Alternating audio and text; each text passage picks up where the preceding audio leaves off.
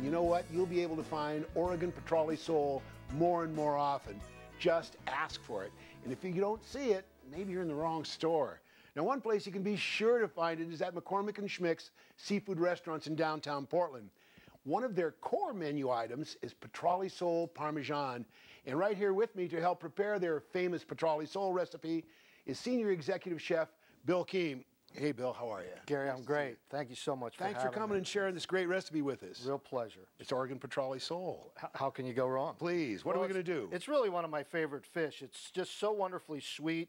It works in such a variety of ways, and it's really perfectly suited for this recipe. It's got a nice firm texture, a beautiful thick profile, which really sets Petrale Sole apart. Absolutely fabulous fish. Hear a lot of comments, not only about the flavor, but that incredible texture. And I think that's really what makes Petrale the king of soles. Please. Absolutely love it. Well, let's talk about what we're going to do here. We're going to do what's a classic three-stage breading technique. It's done with all sorts of different food products, but absolutely perfect with a flat fish like Petrale Sole.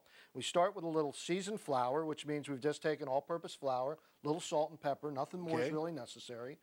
That's our first step. Stage two is egg that's been beaten with a little cream, a little milk, a little half and half. You could even use water.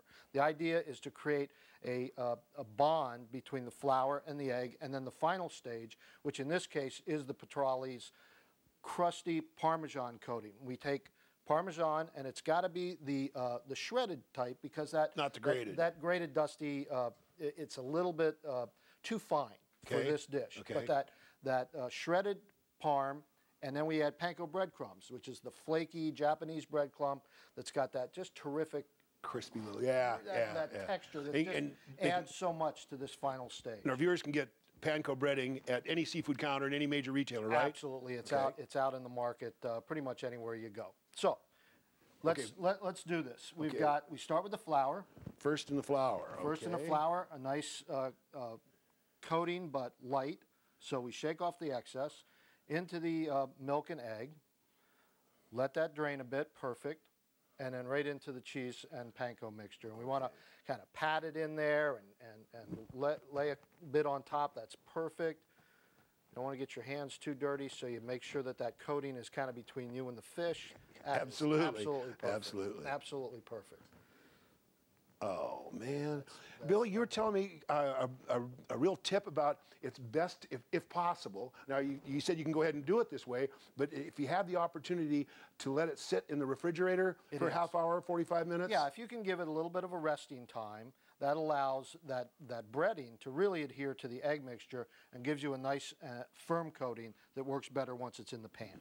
Okay, now I'm just about done here. When we get this last filet breaded, let's move over to the stove and you can show me your technique with that saute pan. Okay, now we've just turned this, and I wish you could get your nose right in here with Bill and I. I'm telling you, this is not only gorgeous, the aroma is incredible. Now, Bill, you're going to do some magic with the sauce? We're going to make a real quick butter sauce here, but I just want to make sure that everyone sees just how nicely golden brown that is. I mean, this fish just couldn't be more perfect for this. And quickly, too. And this was a 4 or 5 minute process. Okay, so we're talking 3 minutes on the first side, 2 minutes on the second, thereabouts. Onto the plate. Okay. All right, so let's do the butter sauce now. We're just going to take a little bit of whole butter. I've got a couple of tablespoons here. The idea is that we're going to produce what's called beurre noisette. And beurre noisette is a brown butter sauce that's French. And the key to it is to get the butter nicely brown without burning it. Yes, please. So, as you can see in the pan, it's already starting to brown as soon as it gets into the fairly hot pan. And as soon as that butter melts a little bit more and we hold that beautiful brown color, that brown butter has this nut-like aroma to it and flavor that is a perfect complement to the fish. It's like paint by numbers. So when it gets to that brown shade, we're ready to move on. There it is. And then we're going to splash just a little bit of fresh lemon juice in it. Just maybe a tablespoon. We're going to put a few capers in it, which are absolutely wonderful and add a little piquant contrast to the richness of the cheese. And then finish it with a couple of very small fresh lemon segments. We'll swirl that around, and that is ready to go to the plate. Well, let's get over here and plate it up. Let's do it. How's it coming, Bill? We are ready, Gary. Oh, gosh, that smells good. So you see, this is just a beautiful medium brown. You got the capers, you've got fresh lemon, you've got that nutty aroma coming off of here.